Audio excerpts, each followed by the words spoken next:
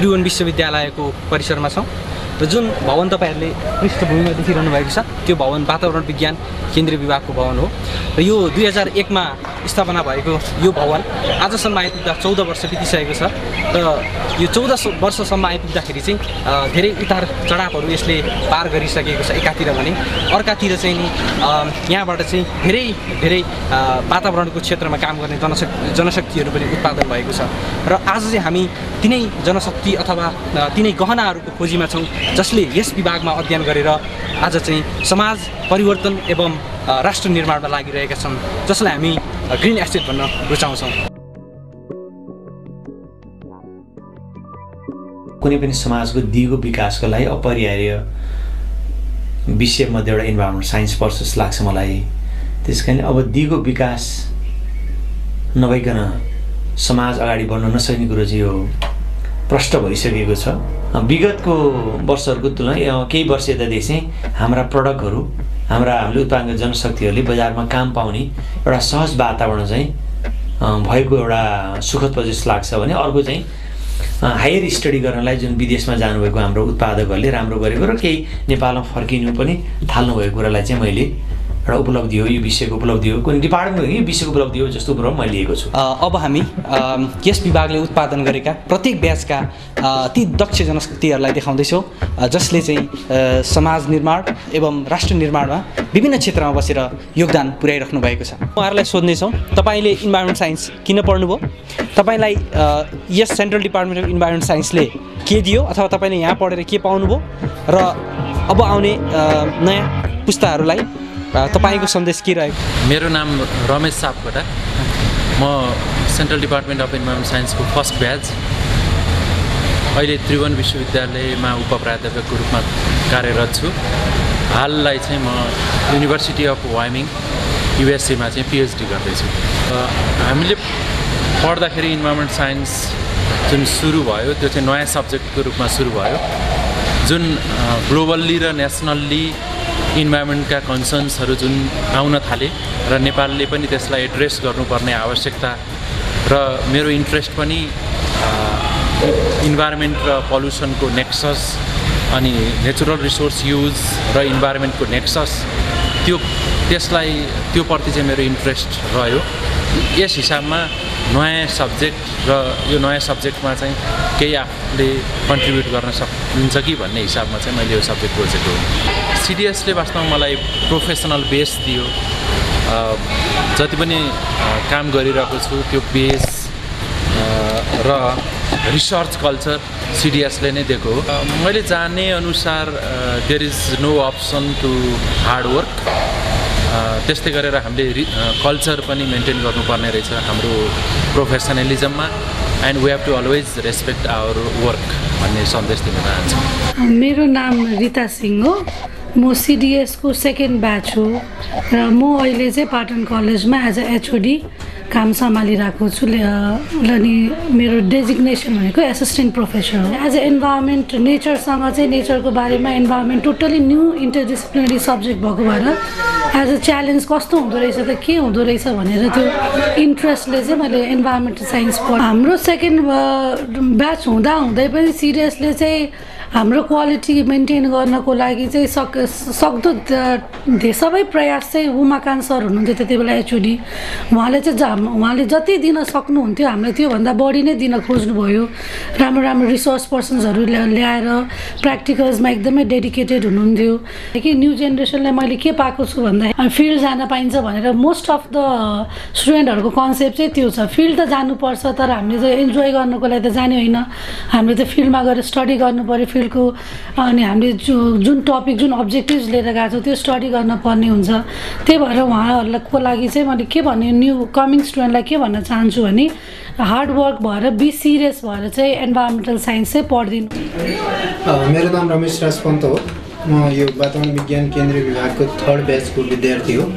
र विभागमा उपप्राध्यापक पदमा अहिले कार्यरत छु र मलाई सुरुदेखि नै इन्ट्रेस्ट चाहिँ कि चाहिँ कानुन पढ्ने कि चाहिँ यो प्राकृतिक विज्ञानहरू जस्तो वन अथवा वातावरण पढ्ने भन्ने मेरो इन्ट्रेस्ट थियो।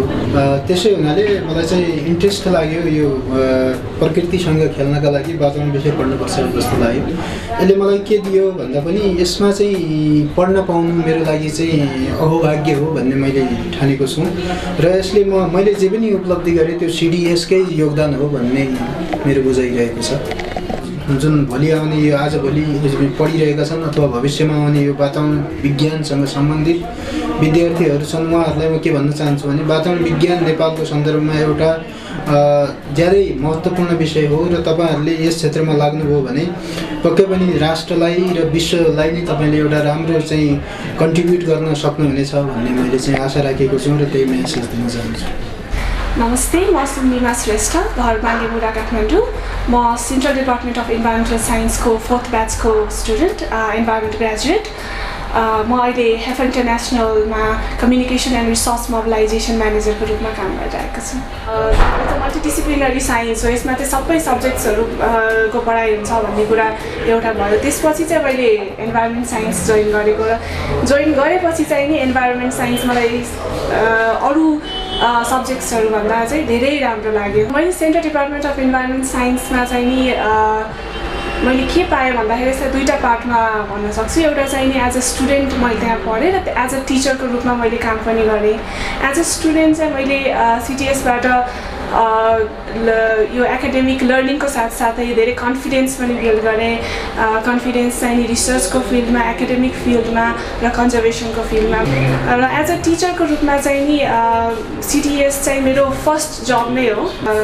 यसले चाहिँ मलाई एउटा चाहिँ प्रोफेसनलिजम मैले त्यहाँबाट डेभलप गरेँ र अर्को चाहिँ नि एज अ टिचर पढाउँदाखेरि चाहिँ एउटा मेरो कम्युनिकेसन स्किल चाहिँ त्यहाँबाट डेभलप भएर त्यही स्किल चाहिँ अहिले मलाई मेरो जबमा युज भइरहेको छ। इन्भाइरोमेन्ट साइन्समा अहिले तपाईँले हेर्नुभयो भने धेरै स्टुडेन्ट्सहरू यहाँको निकै राम्रो ठाउँमा गइरहेको छ, निकै राम्रो युनिभर्सिटीमा PhD गरिरहेको छ, निकै राम्रो अर्गनाइजेसनहरूमा काम गरिरहेको छ, वेदर इन्भाइरोमेन्ट अथवा नन इन्भाइरोमेन्ट। यो सब्जेक्टमा तपाईँ जहाँ पनि फिट हुन सक्नुहुन्छ र जस्ट मेहनत मात्रै चाहिन्छ यसको लागि। त्यसैले सबै स्टुडेन्ट्सहरूको न्यू कमर्सको लागि चाहिँ नि all the best. Central department of environment साइन्सको study period all the semester निकै राम्रो होस् र त्यसपछि तपाईँहरूको भविष्य पनि निकै राम्रो होस् भन्ने शुभकामना। म मौसम खनाल, घर इलाम। मैले वातावरण विज्ञान केन्द्रीय विभागबाट 5औं ब्याचमा चाहिँ अब MSc पढेको। अहिले चाहिँ नेपाल नदी संरक्षण संस्था भन्ने छ, त्यही संस्थामा म धेरै अगाडिदेखि आबद्ध छु र त्यसले विभिन्न नदी संरक्षण कामहरू गर्छन्। जस्तो यो बागमती सफाई अभियान जुन सञ्चालन भइरहेछ, यो चाहिँ निरन्तर रूपमा आज 117औं हप्तामा हामी निरन्तर रूपमा सफाइ गरिरहेको छौँ प्रत्येक हप्ता। त्यो मात्र नभएर बागमती नदी महोत्सव चाहिँ सन् 2001बाट हाम्रै इनिसिएसनमा हामीले सुरु गरेर झन्डै 15 जब ब्याचलरको 3rd इयर पुगेर स्पेसलाइजेसन गर्ने बेला भयो, त्यसपछि अब रियल वातावरणको कुराहरू, यहाँका समस्याहरू देख्न थालियो। त्यसपछि इन्ट्रेस्ट आयो र मास्टर्स पढ्ने बेलामा पनि अब चाहिँ बढेर देशको लागि अथवा ग्लोबल इन्भाइरोमेन्टमै केही गर्नुपर्छ भन्ने लागेरै मास्टर्स। पढाइले मात्रै सबै कुरा सिकिन्न, जब व्यवहारमा लागू गरिन्छ ती पढेका कुराहरूलाई मैले म्यासेज दिने पनि जुनियरहरूलाई, ब्याचहरूलाई पनि पढाइ साथसाथै काम गरोस्, काम गरेपछि सिकिन्छ, सिकेपछि भोग्दै गइसकेपछि नयाँ कुराहरू थाहा हुन्छ र अरू मोर एक्सपिरियन्स हुँदै गइन्छ। आजभोलि चाहिँ central department of environment science अथवा CDESलाई चाहिँ अर्को नामबाट पनि चिन्ने गरिन्छ, त्यो हो समरलभ। र मेरो अगाडि जो व्यक्तित्व हुनुहुन्छ उहाँ त्यही समरलभ उपन्यास, जुन एउटा राष्ट्रिय स्तरको उत्कृष्ट उपन्यास थियो, त्यसका लेखक हुनुहुन्छ। आजभोलि तपाईँ केमा व्यस्त हुनुहुन्छ? आजभोलि म एउटा अर्को उपन्यासको तयारीमा छु। यो मेरो 4थो कृति हुँदैछ, मनसुन भन्ने उपन्यास। यो उपन्यासको एकदमै चरम बिन्दुमै छु म, लेखन एकदम तीव्र रूपमा लागिरहेको छु। त्यो बाहेक अब म अहिले कलेजहरूमा पनि अध्यापन गर्छु। तपाईँ अब इन्भाइरोमेन्ट साइन्स पढ्न भनेर जानुभयो होइन, मास्टर्स लेभलमा गइसकेपछि तपाईँ एउटा राइटर भएर निस्किनु भयो। त्यसमा चाहिँ नि त्यो कसरी त्यस्तो सम्भव भयो? यसमा चाहिँ एउटा दुःखदायी कारण छ भन्छु म। पढिसक्यो, राम्रै पर्सेन्टेज आयो, अब पर्सेन्टेज त प्रायः सबैको राम्रै नै आउँछ हामी इन्भाइरोमेन्ट साइन्स पढ्नेहरू। त्यस पछाडि के भयो भने मैले धेरै ठाउँमा एप्लाई गरेँ, जबको लागि गरेँ। एक ठाउँबाट पनि इन्टरभ्यू आएन, इन्टरभ्यूको कल आएन। त्यो भएपछि एकदमै डिप्रेस्ड खालको अवस्थामा पुगेँ। अनि साथमै आफ्नो राइटिङ चाहिँ एकदम साइड जब एकदम फुर्सदको बेलामा लेख्ने भनेर हेपेर मात्र लेखिन्थ्यो। त्यो कुराहरूमा छोटा छोटा कथाहरू थियो। म त्यो कथाहरू चाहिँ एउटा दसैँमा म एकदम लागिपरि गरेर टाइप गरेँ, नेपाली टाइप पनि सिकेँ, त्यसलाई प्रिन्ट गरेँ र छापेँ। त्यसले एकदम राम्रो रेस्पोन्स दियो मलाई लाग्छ। त्यो कुराले गर्दाखेरि अनि त्यो रेस्पोन्सले गर्दाखेरि राइटिङमा फुल टाइमरको रूपमा चाहिँ म अहिले आएँ। समर लभ मैले आफै पनि पढेको छु। त्यसमा चाहिँ त्यसको पृष्ठभूमि सबै भनेको सेन्ट्रल डिपार्टमेन्ट अफ इन्भाइरोमेन्ट साइन्सकै छ। त्यो कसरी त्यस्तो माहौल गर्नु, तपाईँले त्यही पृष्ठभूमिमा कसरी त्यो पात्रहरूलाई राखेर चाहिँ सिर्जना गर्नुभयो? सरल भाषामा लेख्नुपर्छ र युथहरूले चाहिँ त्यसलाई एकदमै एप्रिसिएट गर्ने खालको लेखिनुपर्छ। यो मान्यता म भित्र विकसित भइसकेको थियो। त्यसै क्रममा कस्तो कथा चुज गर्ने त भन्ने कुरामा चाहिँ म एउटा सोचिराखेको थिएँ। 6 महिना 7 महिना कति महिना सोचेँ मैले। ठ्याक्कै आफ्नै कलेज लाइफ त अलिकति किन म युज नगरौँ भन्ने लाग्यो। त्यो क्रममा CDESमा आफूले भएका बाँचेका घटनाक्रमहरू, आफ्ना साथीभाइहरूको केही प्रेम प्रसङ्ग पनि इभन त्यो कुराहरूलाई एकदम मिलाएर एउटा कथा तयार भयो र मलाई लाग्छ जीवन्त कथा थियो। त्यही भएर युवा पुस्ताले रुचाए। तपाईँले CDES पढ्नुभयो, तपाईँलाई CDESले के दियो जस्तो लाग्छ? म अहिले राइटर, यत्रो इस्टाब्लिस राइटर, देशभरि चिनिने राइटर भएको CDESले दिएको भन्छु। त्यो कलेजमा त्यो माहौलमा त्यसरी नपढेको भए म अर्कै मान्छे हुन्थेँ। यो मान्छे म हुँदै हुन्थेँ। सेन्ट्रल डिपार्टमेन्ट अफ इन्भाइरोमेन्ट साइन्सले चाहिँ वातावरणविद र इन्भाइरोमेन्टल एक्सपर्टहरू मात्रै जन्माउँदैन र यसले चाहिँ एउटा राष्ट्रिय स्तरको लेखक पनि जन्माएको छ भन्ने तपाईँ ज्वलन्त उदाहरण हुनुहुन्छ होइन। यसमा चाहिँ अब तपाईँ एउटा लेखकको नाताले र एउटा इन्भाइरोमेन्टको स्टुडेन्टको नाताले र अहिले चाहिँ तपाईँ एउटा इन्भाइरोमेन्टको लेक्चररको नाताले चाहिँ अब आउने जुनियरहरूलाई चाहिँ इन्भाइरोमेन्ट साइन्सका स्टुडेन्टहरूलाई चाहिँ के भन्न चाहनुहुन्छ, के मेसेज दिन चाहनुहुन्छ? आफूभित्र इन्भाइरोमेन्ट साइन्टिस्ट छ कि छैन भनेर चिन्नु पऱ्यो पहिला होइन। त्यो भयो भने मलाई लाग्छ मान्छे धेरै अगाडि बढ्छ। आफूले भनेअनुसार सोचेअनुसारका योजनाहरू बजेसम्म हामी पोखरा जाँदाखेरिको घटना 1 बजेसम्म 2 बजेसम्म चाहिँ त्यो ल्याबको काम गरिरहेको हुन्थेँ होइन। हामी मजाले सुतिरहेको हुन्थ्यौँ। म चाहिँ अलिकति लुहादै टाइपको मान्छे भएर नि कसैले नबोलाएको जस्तो लाग्छ इन्टरभ्यू दिनलाई। त्यो चाहिँ हुनु भएन। अलिकति एक्टिभ, अलिकति सोसियल, अलिकति जागरुक, अलिकति मेहनती त्यो खालको चाहिँ आउनुपर्छ जस्तो लाग्छ मलाई। धन्यवाद मेरो पनि CDESलाई र भाइलाई पनि। मलाई पनि CDESले धेरै थोक दिएको छ। म जहिले पनि CDESलाई सम्झिरहन्छु। मलाई अहिले चाहिँ के लाग्छ भने विगतमा फर्केर कुन समय बाँच्न चाहन्छस् भनेर कसैले सोध्यो भने CDES जोइन भएको समय चाहिँ म बाँच्न चाहन्छु। किनभने त्यो समय यति ऊर्जाशील थियो, यति राम्रो समय बित्यो कि त्यो 2 वर्ष मलाई त्यो बितेको पत्तै पनि भएन। त्यो समय त अब कहिले पनि फर्केर आउँदैन। एउटा स्मृतिमा जानु अनि त्यसको कल्पना गर्नु त्यो खालको मात्रै दिन बाँकी रहेको छ अहिले। एकदमै राम्रो दिनहरू छन् अहिले यहाँहरूसँग पनि। यो दिन इन्जोय गर्नुहोस्। Thank you. धन्यवाद। नमस्ते, मेरो नाम रमेश प्रसाद हो। म चाहिँ CDES को 5th ब्याच र म अहिले चाहिँ यो साउथ एसियामा एउटा इन्भाइरोमेन्टल साइट छ द 3rd पोल भन्ने, त्यसको नेपाल एडिटरमा काम गर्छु। र योभन्दा अगाडि चाहिँ मैले द हिमालयन टाइम्स भन्ने पत्रिकामा काम गरेँ, BBC नेपाली सेवामा पनि काम गरेँ र विभिन्न राष्ट्रिय अन्तर्राष्ट्रिय मिडियाहरूमा चाहिँ इन्भाइरोमेन्टल जर्नलिजम खास गरेर यो वातावरणीय रिपोर्टिङहरू धेरै गरेको छु। र म केही समय चाहिँ नेपाल गभर्मेन्टको यो क्लाइमेट चेन्जको नेगोसिएटर पनि थिएँ UN को लागि। 2 वर्ष मैले त्यसमा काम गरेँ। त्यो बेलामा भर्खर इन्भाइरोमेन्ट साइन्स सुरु भएको थियो र खास गरेर हामीले एफोर्ड गर्न सक्ने खालको एजुकेसन सिस्टम भित्र त्यो पढ्न पाएको हुनाले चाहिँ यो नयाँ विषय पनि भएको र चाखो पनि विषय भएको कारणले इन्भाइरोमेन्ट साइन्स पढेको। मैले आजसम्म संसारका विभिन्न देशहरू ट्राभल गर्ने अवसर पाएँ, विभिन्न ठाउँहरूमा गएर इन्भाइरोमेन्ट सम्बन्धी रिपोर्टिङ गर्ने अवसर पाएँ। धेरै कुराहरू मैले सिक्न पाएँ र खास गरेर मैले आफ्नो ज्ञानलाई पनि बढाउन पाएँ र मैले खास गरेर यो पब्लिकको कन्सर्नको विषय जुन हुन्छ यो पब्लिक कन्सर्नको विषयलाई चाहिँ फोकस गर्न पाएँ। त्यस कारणले गर्दाखेरि चाहिँ यो अरूको लागि काम गर्न पाएको जस्तो मलाई लाग्छ र यो नै पब्लिकको लागि काम गर्न पाउनु ठुलो कुरा हो। र इन्भाइरोमेन्ट पढेपछि चाहिँ यो पब्लिक कन्सर्नको लागि काम गर्न पाइन्छ, जुन चाहिँ मलाई एकदम भित्रबाट लागेको कुरा हो र मैले त्यो राम्रोसँग गर्न पाएँ जस्तो मलाई लाग्छ। अनि इन्भाइरोमेन्ट साइन्स पढ्ने धेरै ब्याचहरू जुन अगाडि हुनुहुन्थ्यो र पछाडि अहिले हुनुहुन्छ भाइ बहिनीहरू, उहाँहरूसँगको लिङ्केज टुटेको जस्तो लाग्छ मलाई। त्यो इस्टाब्लिस गर्नु जरुरी छ। हरेक वर्ष हामीले कमसेकम भेटघाट गर्दै अवसर पाउनुपर्छ वा सिडिएसले त्यो काम गरिदिनुपर्छ, किनभने अघिल्लो पुस्ता र पछिल्लो पुस्ताको बिचको भेटघाटै कम भएको जस्तो मलाई लाग्छ। त्यो जुन ब्रिज हो त्यो ब्रिजको काम गरिदिनुपर्छ सिडिएसले, त्यो भएको छैन। मजाले पढ्नु भयो हुन्छ र तपाईँलाई अपर्च्युनिटीहरू यथेष्ट मात्रामा आउँछ, तर तपाईँ कतिको कमिट गर्न सक्नुहुन्छ र कतिको तपाईँले आफूले काम गर्न सक्नुहुन्छ भन्ने कुरा चाहिँ रहन्छ। त्यस कारणले गर्दा तपाईँले सकेसम्म यसलाई राम्रोसँग पढ्ने प्रयास गर्नुहोस् र यसलाई अझ अगाडि बढाउने प्रयास गर्नुहोस्। तपाईँहरूलाई शुभकामना छ। यहाँ चाहिँ हाम्रो central department of environment science student चाहिँ इन्भाइरोमेन्टल इन्सपेक्टरको रूपमा चाहिँ कार्यरत हुनुहुन्छ भन्ने हामीले जानकारी पाएको।